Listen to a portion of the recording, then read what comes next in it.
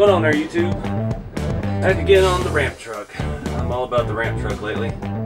I did some brainstorming on the chassis. I'm trying to find alternative ways that are going to save me some time because I don't have the best setup for welding and fabricating. I can do quite a bit of it, but I really don't have the space and the right kind of equipment to do the things that I was dreaming of doing on this. So I'm getting creative here. I'm looking at the front end today. These are 1-inch C-channel. This is the smallest C-channel I can find anywhere. And I'm worried about the weight on this, and these are super heavy, but I'm going alternative routes with the ends of the frame. So what I've got here on the front, these are pieces. If you remember way back to the very first rat rod I built, the 32 Roadster, I used a vintage Nylent road grader frame to make the step in the rear for the suspension. And that's what I'm going to do here as well. This time it was a vintage Tonka road grader, and I cut these off and cut them down. It's nice old solid steel. I think that's from the mid to late 50s. And hoping I don't have any problems welding it to this thicker C-channel, but we're going to make it work. This gives me the perfect step in the front and gives me a lot of locations where I can mount the suspension and the air struts and things. I've got it mocked up here. That stuff is pretty lightweight, and I'm not sure yet what I'm going to do on the rear, but I may even go as far as switching to aluminum for the back half of the frame. This will keep the center solid, square, and heavy. I cut those two pieces of the 1-inch, and I've just drilled some random holes in it right now. I clamped them together and drilled 4 holes, so I'm using some RC 4-wheel drive Trailfinder 2 chassis links. I think those are the rear shock mounts or something that are the same length, just to keep it upright and square. And yeah, that way I can still take it apart, weld each front half on, bolt it back together, make sure everything's square and jiving right. But I think this is going to work. It goes right over and it sets on the suspension arms, or the steering links. And I've got a cross member cut for the front, so I'm going to weld in as well. And yeah, I'm going to try to keep the frame rails where I can split them and not have it, not weld cross members in here yet until the end. That way, if I get to the rear suspension and I need to make sure all my screw holes and stuff for the suspension are exactly even from side to side, I can take these two cross members out, clamp these together, and then I can drill everything that way and through both pieces at the same time and make sure they're identical. Because that was one of the issues I've had doing scratch built chassis, is if you weld the sides separately and then start worrying about the suspension, you're going to have a hard time getting all the holes even from side to side, and then your axle will be crooked in the rear, stuff like that. So so yeah, like I said, these vintage parts here are thinner metal. I'm trying to decide if I need to weld in some flat stock on the inside to strengthen the joint from the inside. I think I'm actually out right now, so I'm trying to find something I can use for that. I've got to clean the inside of the rails for welding, and yeah, hopefully we can get the front suspension hanging out on its own today. That would be pretty cool.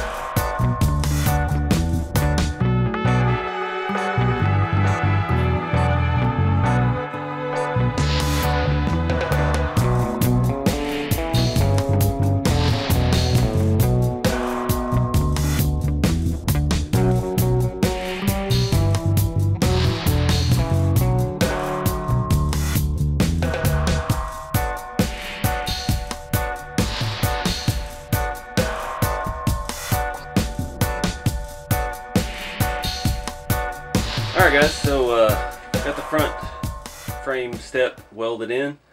I've went ahead and mounted the radius arms pretty close to the right length. I'm going to have to adjust them when we add the cantilever links for the shocks. But I'm pretty happy with how it's coming out so far. It's going to give me the right angles and everything as the suspension travels up and down. And I didn't have a hard time like I thought I would welding that thinner steel to the thick steel. And luckily I didn't blow through but a couple times, so it's all working out. Yeah, this thing is, I think I used 59mm links and long offset steering or link rod ends, and yeah, it's going to give me good range of motion without jacking with the steering angle a whole lot. I do plan on welding a front cross member in. Like I said, I've already got one cut, but I'm going to wait until we get the rear underway for that. I did get my steel ready here for the grill. I mentioned in the last video I made this mesh out of an old trash can, and I sanded it lightly and put it to the rusting. It's got a little rust on it. Not too bad, but it fits nicely behind the grill. We'll put that in here in a minute. So, as far as the suspension mounts, I haven't decided yet how all that's going to work. I want to get the rear, like I said, I got to get the rear of the frame done and welded, and then we can actually weld the halves of the frame together and make this thing a whole lot more rigid. I just got it bolted temporarily, but everything's jiving, everything's lining up right, and it's going to lay out perfectly. Here's a better look at the front end. They're not perfectly straight because none of this is perfectly straight. I've got it just bolted together so there is some play in it, but like I said, I want to keep everything separate, both halves of the chassis separate, until I've got everything on and ready, and I'm going to weld cross members in. And when that time comes, I will clamp it to something. I'm not sure yet because this is bigger than my workspace, but we'll find something big to clamp it to, something solid that we can weld on. I need a welding table. I need a nice solid welding table, but something to clamp it down and keep it square as we weld in all the cross members. I was trying to brainstorm transmissions. The only transmission I have not in a vehicle right now is the old RC 4-wheel drive R2, I think, and it doesn't fit very well in any way, shape, or form. So I don't know, and I don't know how far back I want to do it. The Pro Air RC control box is pretty good size, so it's either going to need to be behind under the bed here or inside the cab. And yeah, that's going to play into where and what kind of transmission we use. Really not concerned about speed on this. This isn't, you know, our rat rods already aren't very fast. A couple of farm trucks pretty quick, but it's not about the speed. And with this just hauling them around, I'm not trying to go fast at all. So something like this is geared pretty low. It would be plenty. You know, we're going to need more torque because of the weight. But I'm still brainstorming ideas here for the rear suspension. I went heavy on the steel frame, so I'm thinking aluminum for the back. I'm thinking though, instead of having a frame step over the rear end like a typical step notch, go over, back, and then out, I'm thinking I'm just going to weld some uprights on here, mount all my suspension off of that, and then I'm going to use aluminum. I don't have any aluminum angle, but I'm going to screw mount aluminum angle iron, and that will bolt to the bed and support it, and I can have a welded mount here in the front, so it'll be mounted to the chassis in 4 solid places. It will give us a point for our to mount our cantilever system for the air shocks, and it'll also support the bed floor and hold the weight of the truck. Like I said, I won't be using a flat stock. It will be aluminum angle, and I think that'll keep the weight down enough on this. The front end come out very lightweight. Some of the ideas I had at first were horrendous. But yeah, let's keep on going here.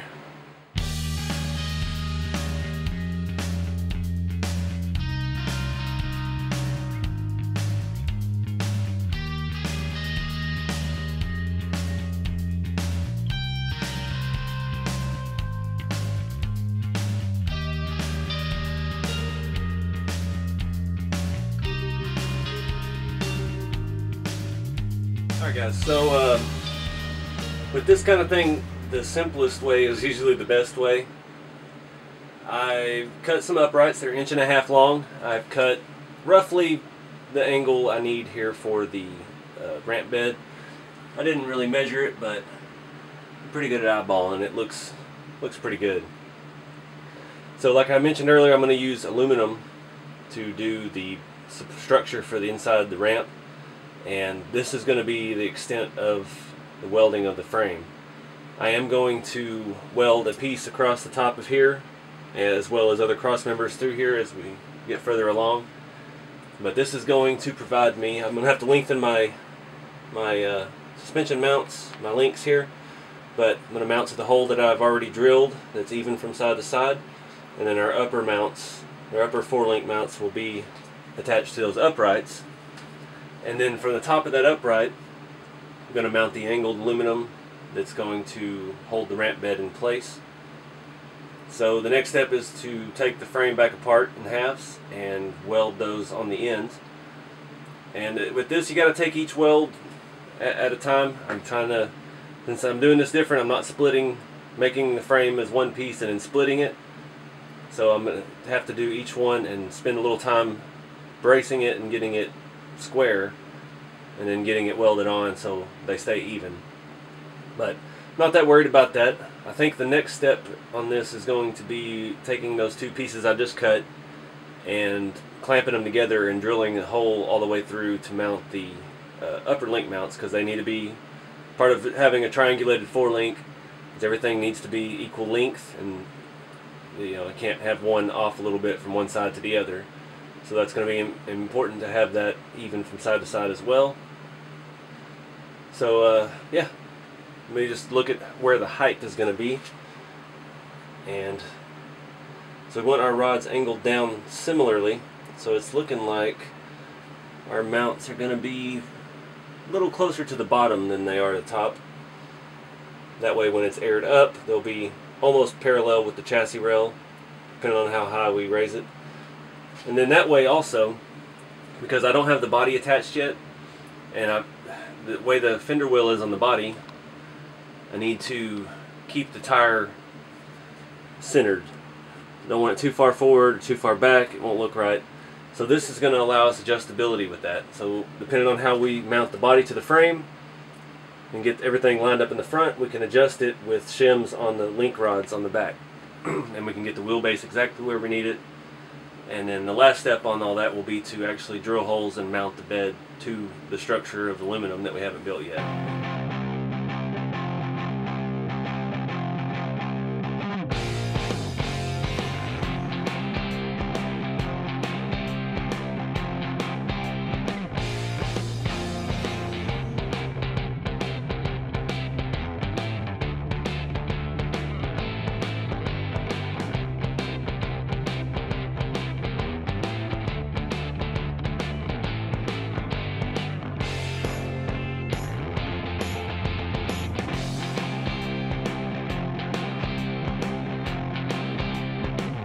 Alright guys, so this is where I'm going to wrap it up. I've got my uprights welded on the axle. I've roughed in a 4-link. The angles and stuff are not right. The upper links are, I need different ends. Those heim joints do not angle enough to go far enough out, so I had to space these out quite a bit. And it is blocking where your input shaft is for the drive shaft. But I just wanted to get it out there and get an idea of where I'm at. It does need to be a little bit longer of a 4-link. My wheelbase is off probably 5mm, but that's easily adjusted, so I'm not worried about that. I just wanted to get it as sort of a roller.